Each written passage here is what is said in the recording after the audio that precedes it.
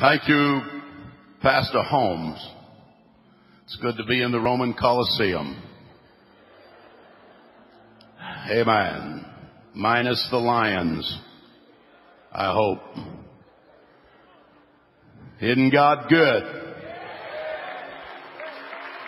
This is a great Brush Arbor meeting. Amen. We thank God for His goodness today.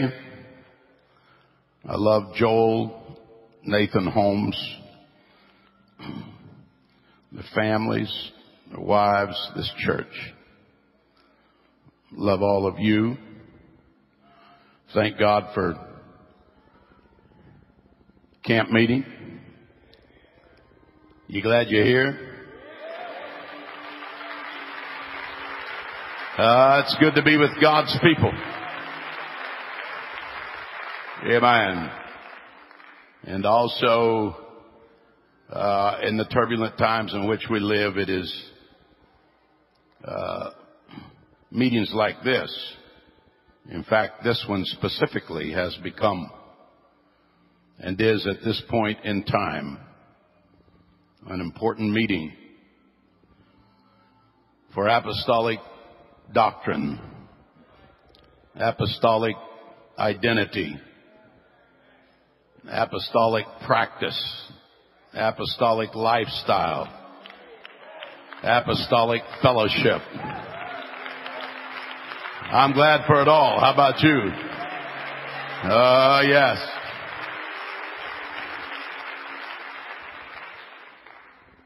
And I believe we're on to something. The more I look at this apostolic way, the more I believe it is the most exciting thing and core thing in the earth.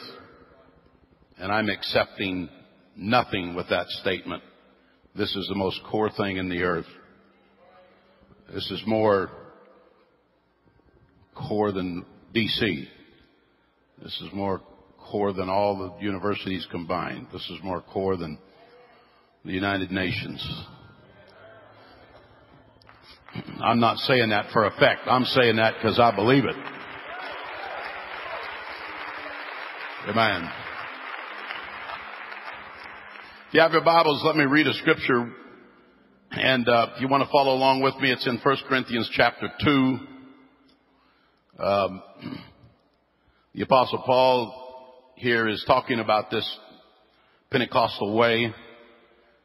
And he tells them in verse 4, "And my speech and my preaching was not with enticing words of man's wisdom, but in demonstration of the Spirit and of power, that your faith should not stand in the wisdom of men, but in the power of God. Howbeit we speak wisdom among them that are perfect, yet not the wisdom of this world, nor the princes of this world that come to naught. But we speak the wisdom of God in a mystery, even the wisdom, hidden wisdom, which God ordained before the world unto our glory." And then I want to read verse 11. "For what man knoweth the things of a man, save the spirit of man, which is in him? Even so the things of God knoweth no man, but the Spirit of God." Verse 13 says, "Which things we speak, not in the words which man's wisdom teacheth, but which the Holy Ghost teacheth." Can you say amen? Comparing spiritual things with spiritual. And the last verse I want to read is verse 14. "But the natural man receiveth not the things of the Spirit of God, for they are foolishness unto him. Neither can he know them, because they're spiritually discerned." I want to preach to you for a while today. Trust that God will touch our hearts. I want to preach on the subject of the day that the reporters missed. The day that the reporters missed. And I'll be honest with you, I want the Holy Ghost. Nothing matters if the Holy Ghost isn't there. Pentecost is about the living dynamic of the Spirit being in our midst. Holy Ghost is everything for an apostolic. Would you ask Him right now to come in and touch us in the next few minutes? Holy Ghost, come in and touch us. Bless us, I pray. Help us, Lord. In the name of Jesus. Amen. Praise God. Thank you for this great invitation, Brother Holmes, and those who make this decision. God bless you. You may be seated in Jesus' name. Now, I am intrigued, I will tell you ahead of time, with the possibilities of apostolic people. And the longer I've studied, whether it's secular or formal or informal or religious or theologically, the more I am convinced that apostolics are onto something. Most of them don't know what they're onto. None of us know the full power that is latently within each of us today. But I would like for us, and I believe God wants us, to find expression of that power in our world for the advancement of the kingdom of God and for the glory of God. Can you say amen? And so, a shadow subject while I'm talking today is a certain kind of greatness. There is a greatness that is what I call localized greatness. There's a greatness that, and they are important, but they're finite greatnesses, like being a great father or a provider or being a great individual in earthly pursuits. But I'm not talking about any of those things today. I'm talking about a greatness that creates enduring realities. And I'm proposing that those that go there are a rare breed. There's not many of them. It's a rare company. And these people are those that touch this rare world and explore it. And every time that you find someone who does that, they come back from that world transformed. Something happens to them. You know it. And I know it. Something happens to their churches if they are a pastor. Something happens to everybody that touches them or whom they touch. There is something that happens. The byproducts of having taken that journey to the place where that greatness some way becomes revealed in them. One of the byproducts is they have a new anointing that they could not create, no matter how long they studied or prayed. When they come to this place, they come back, and many of them were not revivalists, but their churches experienced what was for those particular churches unprecedented local revival. Everybody knows it. And the man or woman who has been there, this kind of happens unconsciously and sometimes even surprises them. This power that is exuding from them unsought. But it is greatness on a different level. I would say to you today that I don't believe the kind of greatness that I'm talking about is possible to people who do not have the Spirit. And so I want to preach to you today for a little while about three things, or teach, whichever. First, I want to talk about the world from which you and I come, most of us. Secondly, I want to talk about my title, The Day the Reporters Missed. And then thirdly, I want to talk about a Sunday world. The world from which we come. I would say that when I look across this sanctuary today and see this wonderful body of people, I would say the majority of you and the majority of the Pentecostals of our generation have not derived from the roots of family wealth or privilege or education. Most of us, maybe not you, but most of us were raised as what we would call commoners. And even more than that, many of us came from brokenness. We're nurtured just to be raised and survive, and certainly we're not nurtured for greatness, as opposed to people in this world who are brought with every advantage. You look at George W. Bush was president. His daddy was president. Before that, his great-grandpa was a senator. And on back, there's a long line. When you read about these people, the Bushes, the Rockefellers, and others, there is a long lineage from youngest age. These kids are taught, You are born to be a leader. You are born for this purpose of public service. You are born, and everything about their life is structured in that direction. They are taught from earliest days and given identity and so forth. This is not true of most of us. Most of us here today, at least myself and many of my friends, do not come from that kind of background. In fact, many Pentecostals even go further than that. They come from high degrees of brokenness. There's people here today in this sanctuary who are all dressed up and they're all looking good, but who have known an enormous amount of pain.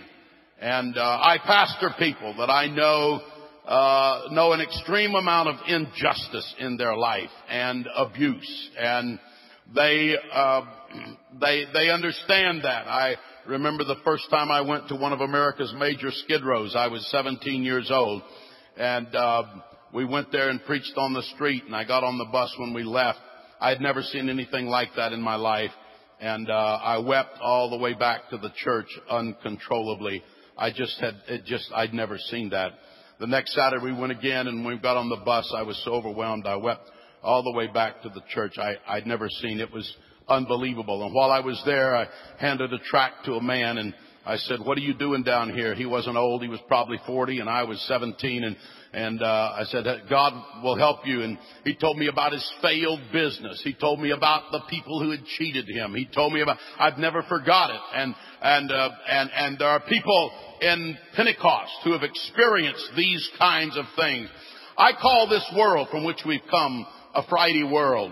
Friday, Calvary, crucifixion is a meta symbol for all of us that are living in a painful world. I'm preaching to preachers here today. I'm preaching to preachers' wives and some saints that have known a whole lot about pain. And there's no outlet to talk about it oftentimes to everybody, but you've been there. Physical, emotional, mental, stress, spiritual, attacks of every kind. Not equipped for that from a worldly vantage point of training and preparation, but we have come to that. And we know about Friday. And of course, when I say Friday is a meta symbol, I mean that Jesus on Calvary is the culmination of the fall on Friday. And in him was the compression of all injustice at one time to the whole human race. In fact, in a way, he is the whole human race.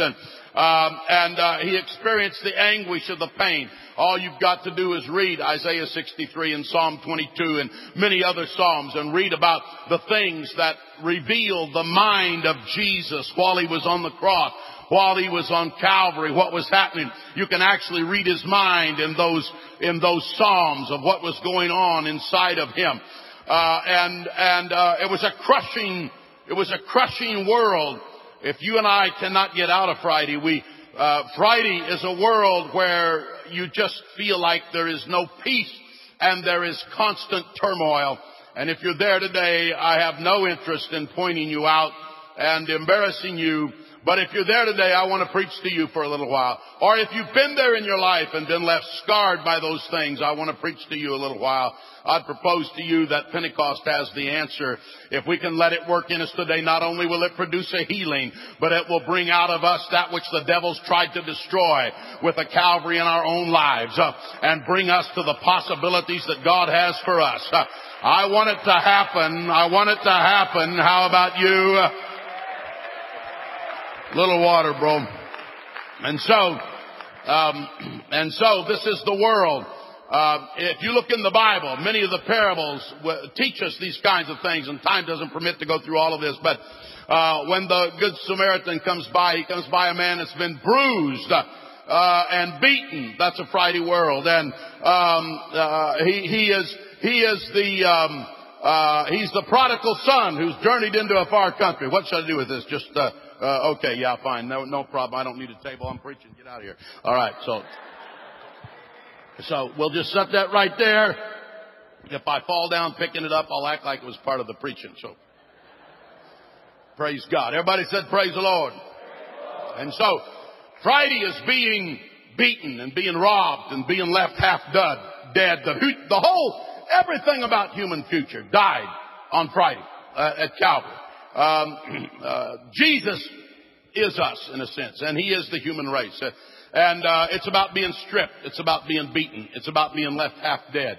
It's about feeling like I'm never going to get this church off the ground. It's about feeling like my kids are never going to get saved. It's about experiencing the pain of rejection. It's about all of the things that leaders that were never prepared for all of these kinds of things go through.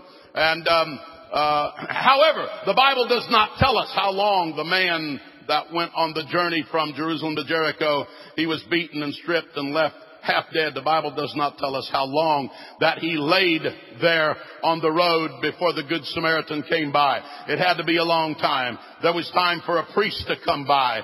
They weren't lined up like in a drama. It had to be that they just came by.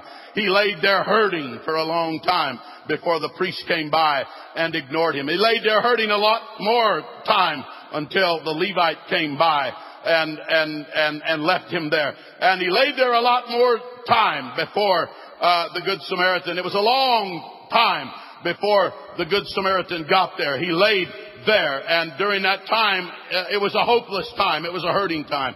He was away from home. It was a strange feeling to be laying there beat up and subject to the elements and thirsty. And even when he gets found, he's taken to an inn, which is like a motel. There's no permanence to it. And he finds himself living in a world of temporary things and of band-aids and of temporary fixes. This is the kind of world that comes after all of the pain of Friday. Maybe we could call it a Saturday world, but Saturday's a lot longer than Friday. Saturday is the day after Calvary when everybody is trying to have a party and trying to find a purpose in life, and people are trying to celebrate and trying to find something that will bring them together. And all the napkins are brought, and the balloons are brought, and the music is brought, and the guests arrive, and they're all gathered at Cana, and they're all filled with anticipation. But alas, the party is out of wine. That is a typical statement of the human race after the fall. It is a party that people are trying to have, and it was supposed to be a party. Life was supposed to be a party, but there is no wine. Jesus has to create the wine supernaturally. Until Jesus creates the wine supernaturally in your life, your party is dead. And so man senses that he ought to be able to celebrate. He ought to be able to rejoice. But he can't do it because he doesn't have the libation of celebration. I'm talking about the Holy Ghost being the wine of God. I'm talking about the Holy Ghost being what we have to have. I'm talking about why Pentecost shouts and runs the aisle. I'm talking about why Pentecost gets inebriated on the Spirit. Because there is nothing else like the baptism of the Holy Ghost when the church is worshiping, when the church is praising, when the church is magnifying. We don't care what the psychologists are saying. We don't care what the scientists are saying. We know what we're doing because we found the wine. And everybody that's sober doesn't understand the joy. Oh, let's clap our hands and praise Him. Amen, amen, amen, amen, amen. I think I'll just run my little aisle here because I'm excited about the wine.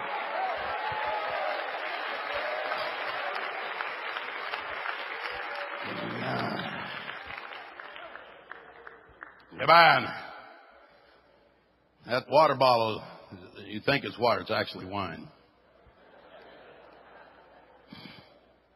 One of the things about Saturday is that it's the day the reporters were missing. The Bible has extreme detail about what transpired on Friday that we call Good Friday. The resurrection, the crucifixion, the pain, the death, the people, the timing is right down to the minute. When you go to Sunday, the resurrection, it is even more detailed in many respects than was Friday. But there's no record of anything that happened on Saturday. Saturday, there's no mention, there's no report, there's no history, there's no news, none. Not in the Bible, not in the secular world. Sunday's a symbol of new hope, and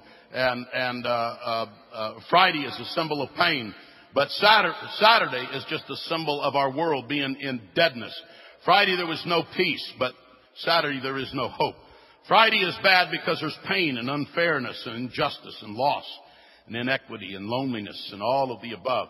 But Saturday there's just nothing. It's emptiness. It's futility. This is the world we're living in. It's hopelessness. It's nothing to celebrate. There's a loss of meaning and a loss of community and bitterness, and the world is sterile, and people are rude and crude and incivil. And every dream that people have is like a leaf in the wind in Saturday. There's no permanence to it. And every hope is an unfulfilled fantasy in Saturday.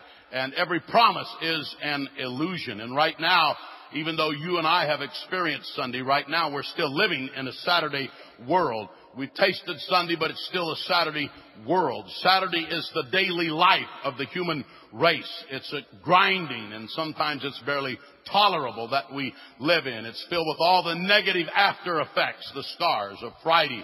It's a hopeless situation. And I know that He resurrected, but resurrection doesn't mean much if you can't get out of Saturday. Because resurrection is a Sunday thing. And most Pentecostals come from stock that's deeply embedded in the confines of Saturday's hopelessness. We live in a Saturday world. I preached Marvin Treese's funeral here a while back, and Rick told me a lot about his past. And Marvin was a man, excuse me for the first name, but it's better for what I'm doing today. Just accept it and forgive me if it sounds disrespectful. But he was a man that found a way out of Saturday, but he was raised in a large family, and his father died when he was 1 year old, and he had a gruff stepfather, and he was playing in the bars by the time he was 11 years old. He was musical, and he was kicked out of his house at 14, and he lived that early life in the tawdriness of Saturday's world. Many of you know about that world. In 1812, Andrew Jackson Anderson, who is my great-great-grandfather, was born in Ashland, Louisiana. He got married to the local Sarah Mathis girl, and he and his brother fought for the South in the Civil War. While they were fighting, he lost track of his brother. After the war, the family could never locate his brother, and years later, they discovered that he lived about 2 miles from them, 2 miles from where they lived near Ashland. That is a Saturday world of going nowhere. Miles and I were recently on Roatan, an island of Honduras. The real estate guy was taking us around while we looked for a place there for an orphanage and a Hope Corps Center. And we drove through a village. He said, these people in this village who live 5 miles from town, many of them have never left their village in 10 years. They've never been to town. This is the world of Saturday. A high aspiration in my age group when I was 17 was to land a job driving a truck for Melville E. Wilson Fertilizer Company, no kin, for $1.25 an hour. If you got that job, you were respected among the rest of the guys. That's the world I come from. I don't know anything about the silver spoon world. And when I was 17, I bought a 10-year-old truck and hauled hay in 100-degree weather. And I remember those long, hot summer days and the caw and the crows and the few hundred people in town. And we didn't know anybody of any consequence, and we knew nothing about the larger world. And at 16, 17 years old, I'd never been more than 300 miles from home, and I'd never eaten in a restaurant once, except when I was about 4 years old. And my parents worked hard. My mom worked in a hot bakery. We lived in an old house out in the country, in a field alone, a few feet behind a cemetery. My daddy worked at Hearst Castle. He was, that's where his job was. And my mom and my brother and I stayed there in this Rand Chapel old house, behind the cemetery. And tractor got away from my brother and ran into the back wall of the house. And then we lived in the old house with the back wall caved in, and no hope, no guidance, no future. I know all about a Saturday world. When you read the Bible, it has a lot about a Saturday world. Most of Job is a Saturday world. A world of ongoing hopelessness. A world where stuff just keeps happening. A world where people say, I try, and it just gets worse. A world where life is lived in the ashes. A world where questions are asked but no one answers. A world where Job is saying, why is he silent? Why doesn't he answer me? Oh, that I had an attorney that could stand between he and I and let me argue my case. But he's silent. For us, we live in a Saturday world where science challenges God And we say, why doesn't God come in here and answer these questions like we know He's capable of doing? And the evolutionists ask questions and we can answer them, but God could really answer them. He could push a button and they could discover stuff archaeologically that would end the whole thing in 5 seconds. And sociologists have questions about gender and everything else. God could wipe all of that out in a second. Why doesn't He step into Saturday and do that? And the answer is that God doesn't speak Saturdayese. God doesn't talk to people who insist on talking only in Saturday's tongue. If you expect God to answer all these people in Saturday's tongue, you're wasting your time. God is not going to do that. He's not going to step into Saturday. I'm going to tell you, just jump ahead a little bit. If you're going to find God, you're going to have to go to Sunday. He's not going to come back and accommodate your Saturday.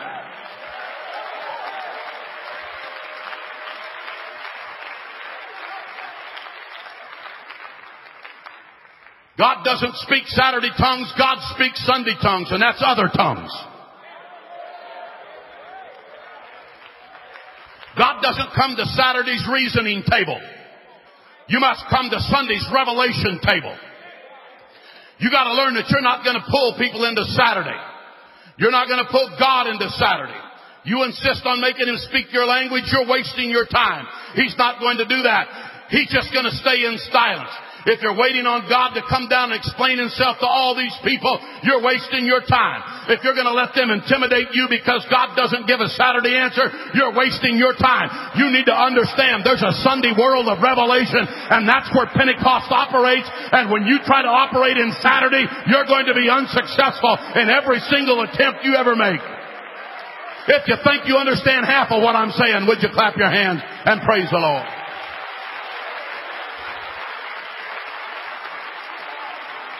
Come on, let's praise Him.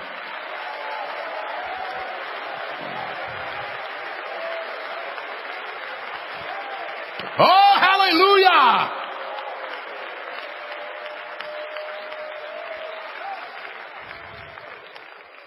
All of those scientists, all of those people, they're inhabitants of Saturday. God's an inhabitant of Sunday.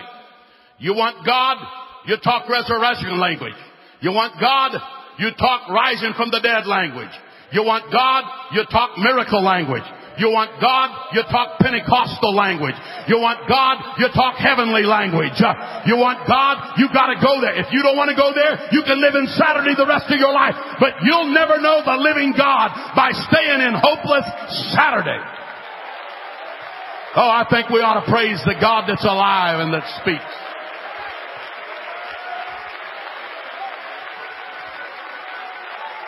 Woo.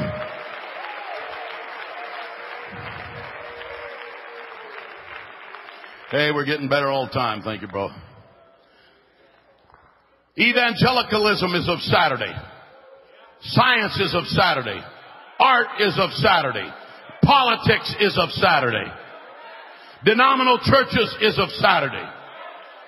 You got to go to Sunday to be introduced to the trans-rational possibilities that I'm talking about. He rises from the dead. He says ye shall receive power. That's a resurrection thing. That's not a mind thing. That's not a logic thing. He that speaketh in an unknown tongue speaketh mysteries in the Spirit. Until you get to the Spirit, you don't know anything about God.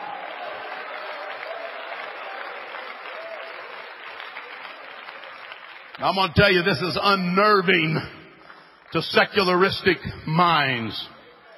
I'm not picking today, and if you're a Baptist, I love you, but any Baptist can preach a good sermon. But they won't speak in tongues. You know why? Because preaching good sermons is part of Saturday, but speaking in other tongues is part of Sunday.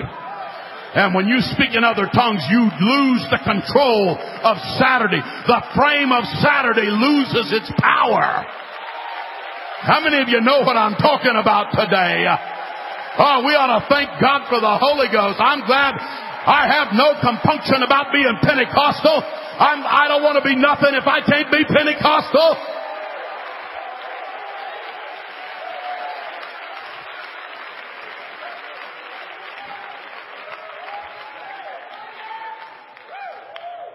I'm not picking today. And these are good people. But the no-risk religion of John MacArthur or John Piper or John Maxwell or any of the rest of those men who are sincerely trying to effect change with Saturday methods. To them, God's talk is illusory phantasms. To them, speaking in other tongues is something outside the ranks of reason. They've already joined the ranks of the skeptics, of spiritual rationalists and agnostics. They fear the generation of the letter into spirit. But I'm going to tell you, the letter has to transform into spirit. On Sunday morning, the word that was written on paper became the word that rose from the dead. That's the word that Pentecost is preaching.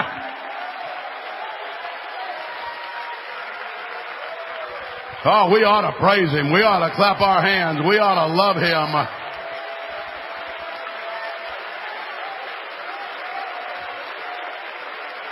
Woo.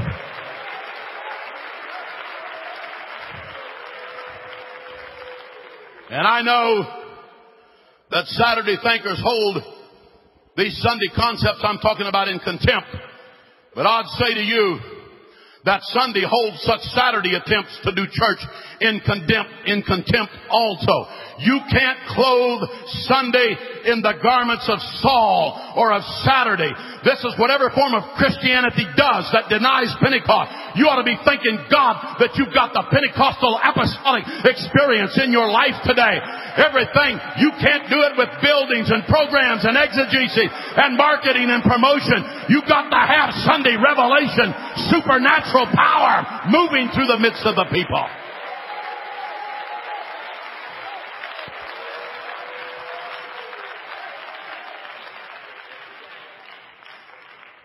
Oh my Lord. Oh my Lord. I'm just going to tell you, there's no telling what could happen here before we leave. You don't have to have anything in the world except the garments of Sunday are not the garments of Saturday. Amen. The Bible says of Jesus, He was transfigured before them, and His face did shine in the sun. His raiment was white as the light. That word light, white as the light. Light means light, like shining, like rays, like luminous. At the marriage supper of the Lamb, it says we'll have these garments. I'm talking about the garments of Sunday, not the garments of Saturday, which is education, and the garments of Saturday, which is logic, and the garments of Saturday, which is reason, and the results of which is hopelessness. I'm talking about the garments of Sunday. Adam and Eve, I believe they were clothed before the fall, but I believe they were clothed in this same glory. And when the glory disappeared, they recognized that they were naked. But this glory is the glory of Sunday's garments that come upon it. Today we call it the anointing. When we preach, we got to be clothed in the anointing. When we witness, we're clothed in the anointing. The secret to apostolic Pentecost. And we've got these wonderful buildings and we need them. But I'm going to tell you, the secret to apostolic Pentecost is that it's clothed in the anointing of God. That at any second in this service right now, something supernatural could break out. And the move of the Spirit of God could transform lives and open doors for missions and provide miraculous substance and give opportunity that never existed. I'm talking about Sunday. I'm talking about revelation. I'm talking about resurrection.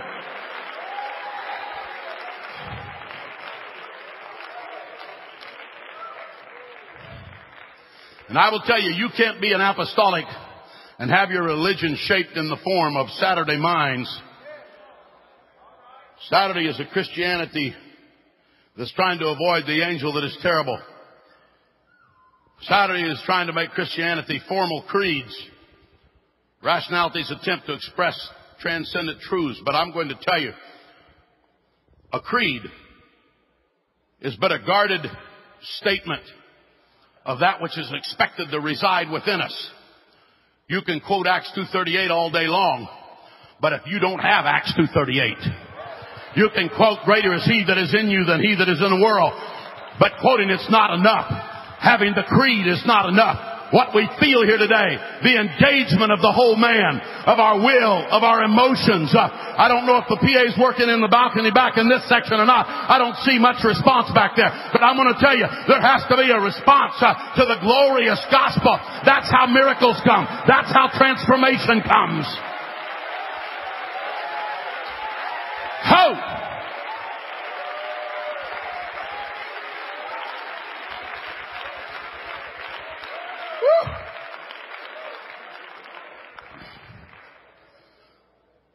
But I don't want to just excite you. I want you to leave with an understanding of this. One reason is what we're building here today. Tomorrow this is the foundation that we want to bring our discussion on. Saturday is a tyrannical world that holds everybody tightly. We're all born into the frames of Saturday. Both naturally and by training, our human mind frames things, and everything inside is considered possible or good or whatever, and everything outside is considered taboo. And Saturday has created all these frames. Some of them are good. Don't run and play in the road, son. The car will run over you. That's a frame of obedience that's positive. But we're all born into them. And it's the nature of our finite Saturday world to structure and border and categorize and frame. And Saturday's jealous of its inhabitants and doesn't want any of them to get to Sunday. And frames, while we know they're necessary and give defined boundaries, they also conduct requirements, acceptable and unacceptable ways of thinking. This is where Pentecost is so violating to denominational religion, because it has unacceptable ways of thinking about the supernatural. This is what you are. When I was a boy, this is what you are. You're a farm worker. There's a constant push to measure, to organize, to size, to limit, to compartmentalize. There's set approved ways to emerge to a certain degree. And later there's approved plots on which you are allowed to live. And there's pre-approved distances which you are allowed to travel. And those who question all these things are feared and are subject to various devices that are utilized to bring you back into the frame or to marginalize your influence. Those who cannot be restrained to these boundaries are considered strange and even dangerous and must be watched and must be dealt with and kept in check. And these frames have an evolutionary gradation. They start with being imperfect, and then they get polished, and then they get rigid until after a while the boundaries of the frames of Saturday become inviolate, and if you violate them, it's a big deal. What happens is the result of all of that important statement right here is the compression of one's destiny. It's compressed to the size of the preconceived frame, and Sunday people begin to think in Saturday frames. And our destiny as Sunday people opens the door wide to possibility. But framing reduces this destiny back down to the size of a predetermined frame, which is constructed by a Saturday world. And Pentecostals struggle with these aspects of framing. Early in life, I think it's true that we try to be accepted, and we're keenly aware of the incongruence between what we feel and know and what there is to know. And the peer pressure is naturally to be like others and to not do anything because you're not to survive, and to fit within the mold that the majority decides is okay. And I see preachers caught in this. There are young men here today caught in this. This is a touchy subject. If they launch out like idiots, they die. If they don't launch out, they stay in Saturday, which is to die. And so it's a world that requires some thinking and some reflection. And this is not just men, this is women. I've watched perceptive wives of men who are caught in this struggle observe their man as he turns this way and that and sees his restless spirit seek an approved escape from the frames of Saturday, and he finds none. And she watches him as he lives in this tension, the struggle to stay within the measurings that are laid out for him. And she hurts for him as he chafes at the nature of the group frame, which is to strip bare everything and everyone, and to reduce all individuality to a quivering subservience, and to totally penetrate everything about us and analyze and control and compartmentalize with clumsy, even brutal Saturday hands, and watches him flinch at the demands to be parted out and categorized and shelved. This is Saturday living. This is the world I was born in. This is the world where machinery rules. This is a world where people don't ask questions. They just look and see what the signal is of the wind of the leader, and they just follow that. And if the leader is a Saturday person, it leads to destruction. And so the tendency becomes progressively more demanding, and we flee from the challenge to face our own created strangeness to Saturday. Oh, I could spend a lot of time talking today about the oppressive world of Saturday. But I want to move from a Saturday city to a Sunday world.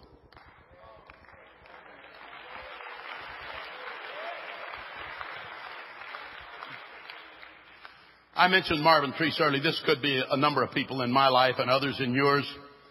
But I watched him because he was close enough to my age that I could see what happened in his life. I don't mean this wrong. I already called Ricky and told him I was going to talk about this. I watched Marvin Treese before he had this Sunday encounter. I'm not talking about the baptism of the Holy Ghost. That's the first Sunday encounter. I'm talking about ministerially. And he was a good guy, sang in the quartet, preached, fine man, all the above. But nothing there that had the kind of greatness that I started out with today. And then I watched Marvin Treese. It was another day of long, grinding, toil, struggle, and frustration for him. And I watched him trudge home. The path was arduous. The heat was stultifying. The house was hot and oppressive. He went in, he ate a bite, he washed up, sighed, laid himself upon his bed. He was so tired he passed out in an exhausted stupor. His last thought was, a frustrating, oppressive world is what I live in. But on this particular night, a knock came at Marvin's door. It was Saturday night. It was almost midnight, at which time Saturday would turn to Sunday. He answered, and there stood the most courteous stranger just outside the Saturday frame of his door. Marvin knew this one was alien to his poor upbringing, but his attraction to him was real. So he tentatively invited the guest to cross the threshold into his Saturday night house. Come in. But the guest politely abstained, explaining, it is true, I came to meet you.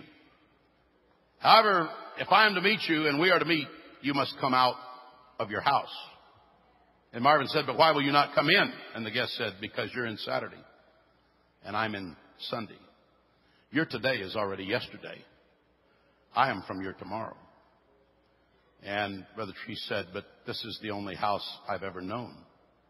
And there was no answer. And he and you said, I have relatives that have lived here for generations.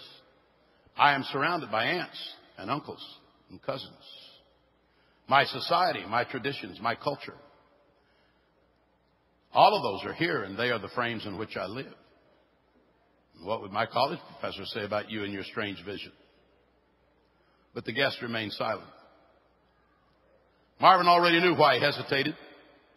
He sensed there's a rare door open to him, and I think you and I sense that in the present convulsion of the apostolic world, when people are backsliding, and you can't even listen to anything without backsliders' spit being thrown all over you. I think we also recognize, though, that here is a rare and open door for those that are attentive to the Saturday night visitor. And so the reason he was hesitant is it had risks. To step out of his Saturday life would mean subjection to ridicule, rejection, finally ostracization by others living their life in their Saturday political house. It would mean risk and challenge and real danger. It would cost something. His house was already on the eastern edges of Saturday's city limits. He was no longer in the center. For others on Saturday, it may almost be 9 or 10 or 11, depending on how close to the West Coast you are. But for him, it was almost midnight. And to go further would be to banish him forever from the center of his Saturday world. It is a decision you have to make of whether you will stay in your Saturday world. Some wives will try to keep their husbands in the Saturday world. Some churches will try to keep their pastors in the Saturday world, and some pastors will keep their churches in the Saturday world. And others, and peer pressure, and contemporaries, all conspire, and society, and the larger framework of approval and disapproval in our world, all of them don't discount the power of those Saturday forces to back you down and make you be a nice little Pentecostal sitting in the corner, not challenging the powers that are ruling the world of the Spirit. That all is part of the power. And Marvin noticed all of this, but he also noticed the impeccable manners of his new guest. He was accustomed to the hard-scrabble ways of men where when the food's on the table, we just all grab for it at once. But he noticed the genial and respectful and transparent ways. His courtesy overflowed into an ease between them, something that we have to learn about the Spirit. It was different. He was non-invasive. Marvin, in an attempt to gain an advantage, brought to bear all of his precedent experiences, all of the instruments of discernment that he could bring to focus on this visitor to see if somehow he could decipher what the meaning was of the coming of this guest. He recognized full well that his comprehension was at best partial, but here was possibilities that was beyond anything that he had been to. And finally, the guest says, "Aren't you going to ask my name?" And Marvin says, "Do I have permission?" And the guest says, "You're going to have to overcome that. You must develop the ability to discover names and identify where you want to go. Nothing has meaning without a name." Marvin said, "Okay, what is your name? What is your name?" And the guest said, "Before I tell you, you must know that once I tell you, you will never be the same." He swallowed and he looked at his guest and he said, "Where are you from?" He said, "I'm from tomorrow." "What is my tomorrow?" "Your tomorrow is Sunday." And then the clock struck midnight. And the guest said, "Your time has come." I believe that there are times when God speaks to a man and a woman. My wife was the best Christian you ever saw. But one day when she was 40 years old, she said, "Honey, I got to talk to you." I said, "Okay, talk." She said, "No, I don't want to be interrupted. Let's drive out to the park and sit down where nobody knows where we're at." We did. She turned the car off and began to weep. And she said, "I can't go on like this." I said, "What do you mean you can't go on like this? You're a wonderful Christian, a wonderful mother." She said, "I know all that." She said, "I'm doing my best." But she said, "God's talking to me about a dimension that scares me and I've never been to." And there I watched the clash of a Saturday world at midnight with the dawning of a Sunday. And the tremendous pressure of making that decision to say, "I will take that step." And I said, "Honey, you really have no option. I don't want to scare you today, but I want to say to preachers' wives today, I'm just asking, I'm not being ugly. How many of you has God tapped at your door about taking another step in ministry, but you've moved back into the frame of my husband has the anointing, not me? How many of you has God talked to at the Saturday night meeting and you said, I've got to turn over and face the wall so that this does not impact my level of Saturday night living. You see, I think you can be saved living a Saturday night kind of life. But I'm not talking about that. I'm preaching stuff today I believe that other people don't believe necessarily. I believe every man in here has potential that is so far beyond where you are. So far beyond where you are. But you've convinced yourself that I'm not that kind of man. I don't have that kind of background. I don't have that kind of this or that. I don't have that kind of strength. You've convinced yourself by Saturday frames that it can't be bigger than it is, or better than it is, or more fulfilling than it is. But I believe that the Spirit today is talking to us at Saturday at midnight about leaving that world and stepping across the threshold at Arkansas State Camp meeting in 2011 and saying, God, I am coming to break through to my Sunday.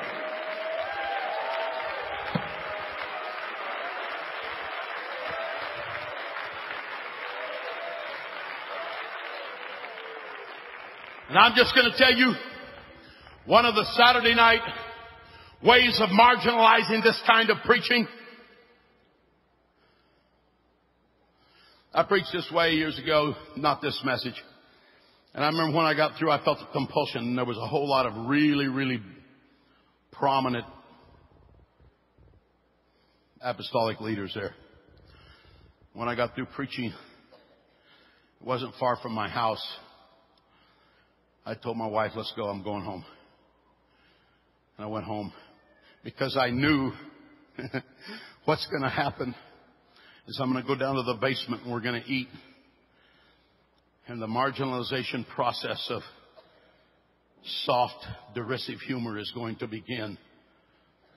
Oh, Brother Nate, do you really think that and all of the humor, when you take holy and sacred things like commitment and you subject them to contemptuous humor, you have diffused from them the sacred elixir that gives them their power. And the contemptuous humor of this generation's apostolic Pentecost makes me sick.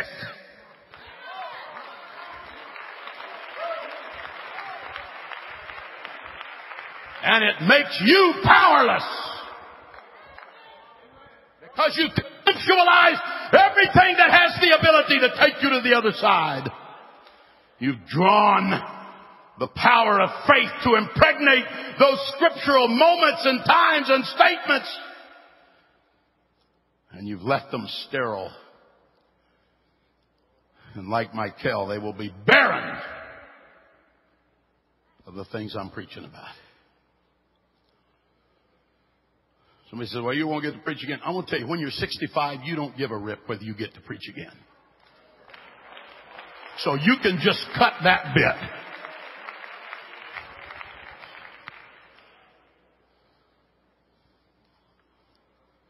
And finally, Marvin says, okay,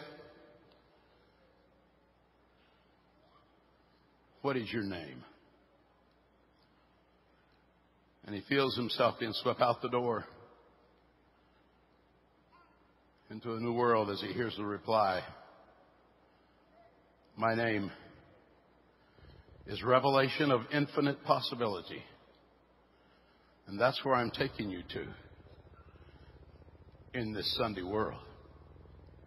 And he swept off his feet and out the small door, because those doors are almost always small. And they close quickly. Could it be that this moment is one of those doors? And with lightning speed, he has snapped out of his Saturday frame. And terrified, he shrilly cries, where are we going? Where are we going? And his flying guest replies, we're going to the world of the infinite. We're going to the world of Sunday. It's a cosmic world. I'm going to show you the universe. Marvin says, but is there danger? He says, yes. I will show you Satan and angels and God himself and others that stand by. Zechariah 3:8. Is there any further danger? Yes. Many that leave their Saturday world get sidetracked and never get back. It's easy to lose one's way when you live outside of the borders of the accepted frames of finite Saturday. Marvin says, I don't want to lose my way. How can I avoid such a terrifying end? His guide says, do you know how to use a compass? Marvin says, yes, I've used one many a stormy night while coon hunting.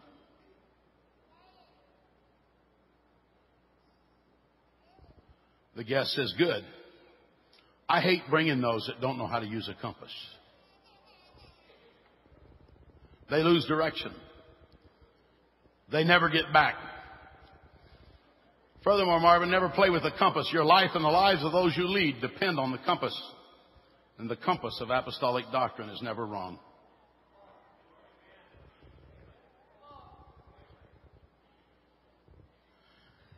You know,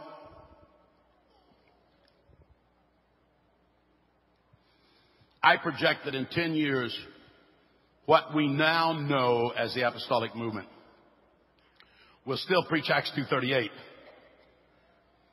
But much of it will preach it that it's good, but it's not essential. That's because you don't, when the compass says true north, you don't believe it. Why would I believe somebody in the 15th or 16th century about how to be saved when God gave the keys to a man named Peter and he told me explicitly in Acts 2:38, I don't care what the whole world believes. I don't care what the Saturday world has invented. Why would I believe anything except what the man with the compass said?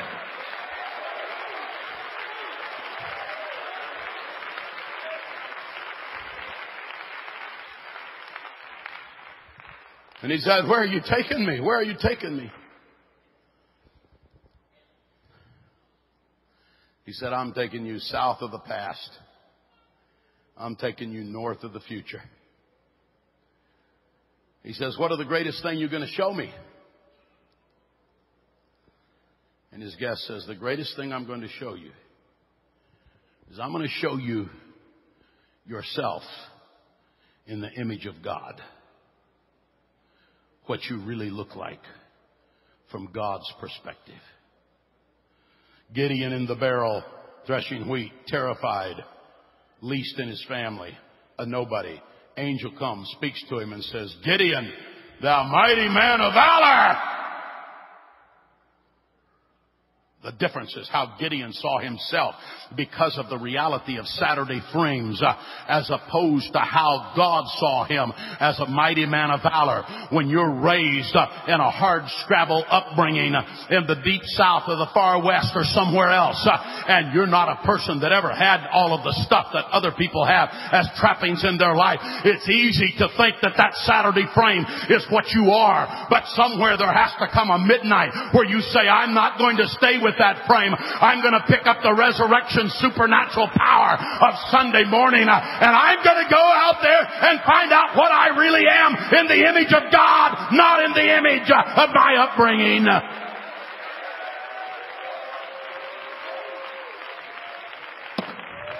Come on, let's ask God to help us.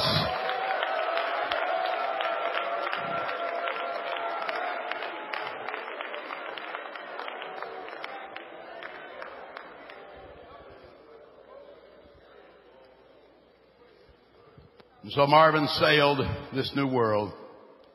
Would never be the same. Nor would we who knew him. When he got back, he beckoned us, come with me. I'm taking you to Sunday. His church grew as a byproduct. He never had revival like that before. I mean, he had a good church. He's a good man. He never had revival like that before. It wasn't a matter of just learning Greek, Hebrew, and foreign languages and all that. No. All of that was kind of peripheral stuff. Went out He still ate dinner with Betty. He still patted little Ricky on the head. He still told Paula how pretty she was. He still pastored his church. He still went to conference. But he was gone. While others were terrified of going, he went. While others were spending their lives frame building more constructs of control, he was escaping to the rare air.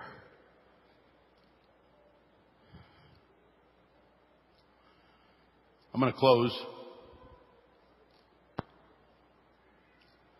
One day, Sunday's guide found me on a late Saturday night, slouching along, heading towards a limited, faded, pastel horizon, locked in harsh, cruel Saturday frames. People like Marvin, Lee Muncie, who many of you don't even know, Verbal Bean, Albert Cagle, Clyde Haney, John Eckstedt, in 10 minutes while taking him to the post office. Went and opened the door and said, "Come with me. I'll introduce you to my guide." They led me to the guide, courteously introduced me, and said, "Son, this is my friend. His name is Revelation of Infinite Possibility." And I said, in my uncouth country boy way, "Oh boy, let's get it." And with coarse hands, I reached to grab.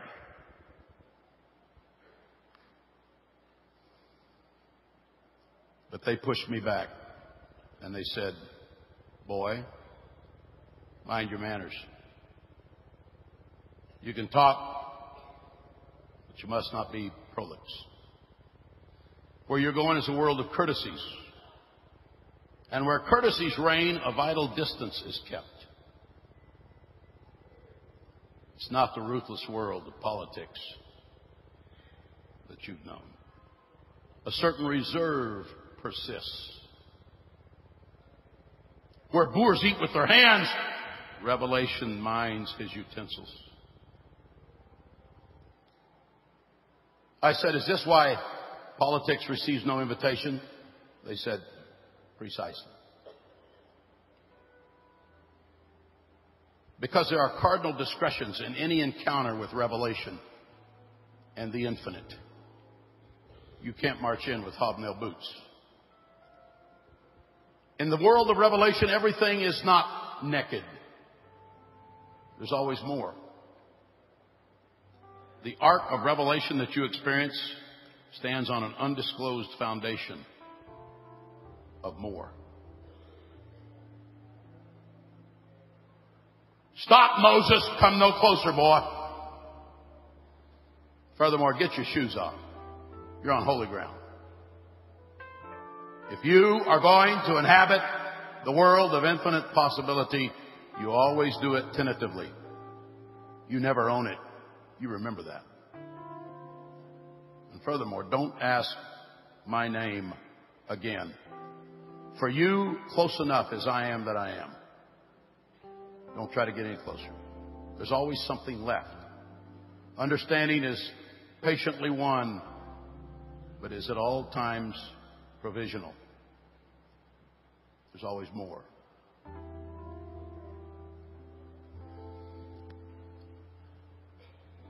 When people go to a Sunday world,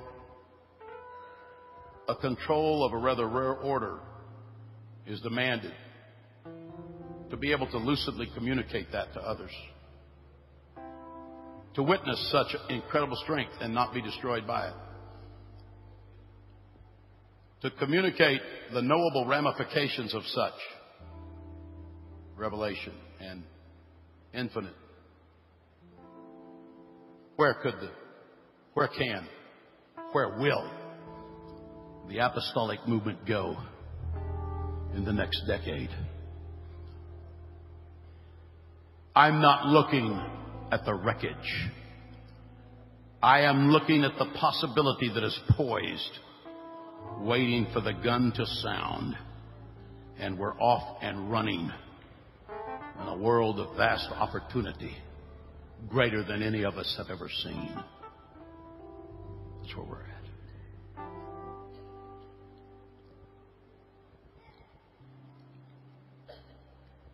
Shall we stand?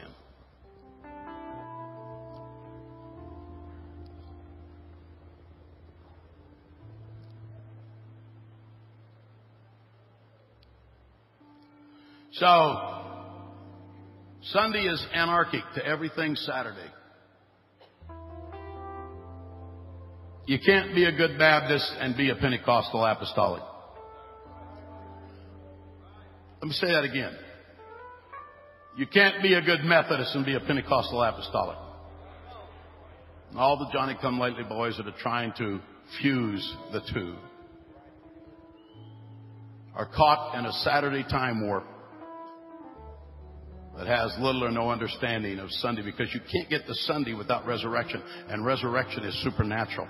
The entry door to Sunday is the supernatural. The entry door to Sunday is resurrection. The entry door to Sunday is revelation. The entry door to Sunday is opening yourself to possibilities that leave you without rational Saturday ground to run back to and hide in case Sunday fails.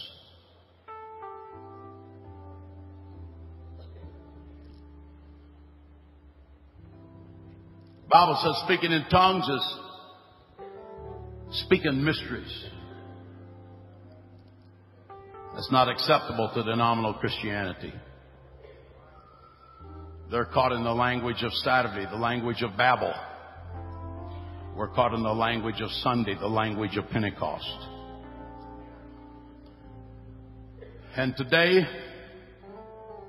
I've prayed and I said, God,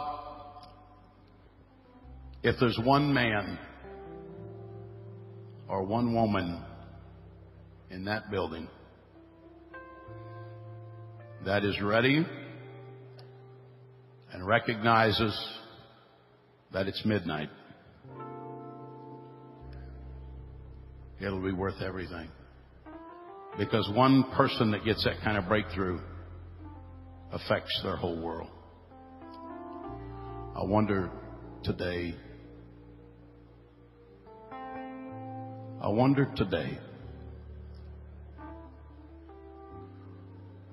will Pentecost wander off in the wasteland of Saturday? Or are there some people here today that say, I'm not only going to hold the creeds. I'm telling you, folks, that's not enough. You got to go there. But I am going to have that dynamic power work in my city, my family, my marriage, my individual life, my church, my missions endeavors, my relationships, my fellowship, my doctrine. God, for me, it's Saturday night at midnight and I'm coming into Sunday where there's revelation, where there's power, where there's victory. If there really is somebody that feels that way today, movement as an act of faith has its own power. And you say, God, Saturday will control me no more. Saturday's frames are not going to control my ministry any longer. Send the guide. Send the guide. Take my hand. I want more, and I want real power. I don't want any counterfeits. I feel you hear Jesus touching me today. I feel you, Jesus, here touching me today. I feel you here, Jesus, touching me today. I feel you here, Jesus, touching me today.